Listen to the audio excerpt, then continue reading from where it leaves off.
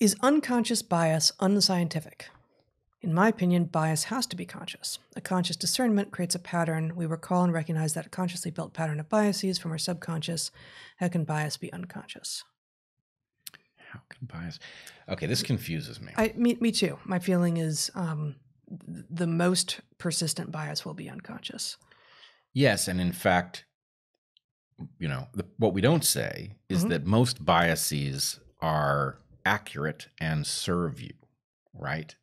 And the point is, when we say bias, we are invoking it for a category that is understood to be negative. But basically, your conscious experience of the world is built on heuristics. Like, I'm biased towards not going outside in current conditions without a raincoat or an umbrella. Yeah, or more fundamentally, I am biased towards paying attention to the edges of objects and not their middles, right? And the point is when navigating a space. Right. As you're walking around, knowing where the edges are allows you to navigate quickly and effectively, whereas, mulling over the surface detail wouldn't. And so anyway, you are nothing but biases. And those biases are nothing but good for you, except in very rare circumstances, which is why there's such fascination with things like... And exactly most of those biases don't come to consciousness. They just exist and you navigate based on them. They don't come to consciousness because they work so goddamn well. Right. And, it's the occasional optical illusion that reveals that you are wired in this way. Something that pivots just between two interpretations so your mind flips back and forth reveals that you're a heuristic machine. But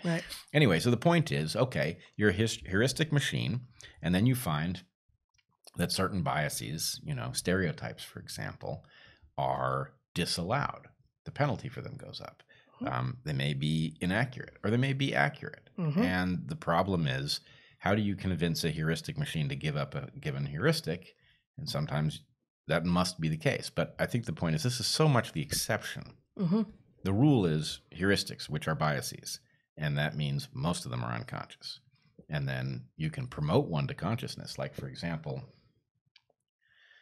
if there's a particular set of heuristics that obscures something that you now need to focus on, right? If you started studying, why am I forgetting the name of the leaf-tailed gecko? Europlatus, right? Europlatus is a lizard that sticks to the surfaces of tree trunks in such a way that it's almost impossible to see. And if you look it up on the internet, you will see pictures and you'll think that's impressive, but it's nothing. The camera actually reveals these things, whereas the eye misses them routinely. Gorgeous. Malagasy gecko, known in the pet trade. So if people are pet trade people, they'll know Europlatus. But the point is, you can learn to find them.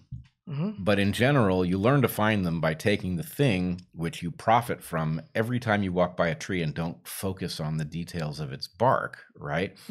You can start focusing on the details of its bark, and you can look for these animals. And if you started studying them, it would be like, oh, I've got to find those things everywhere they are. So now I'm going to focus on exactly the thing that I've been productively ignoring for my entire life, right? So you can promote a bias to consciousness if you need to, and that's very often what we do. But let's not mistake bias for those things that we promote to consciousness because they are negative in some way, right? Bias is how the system works.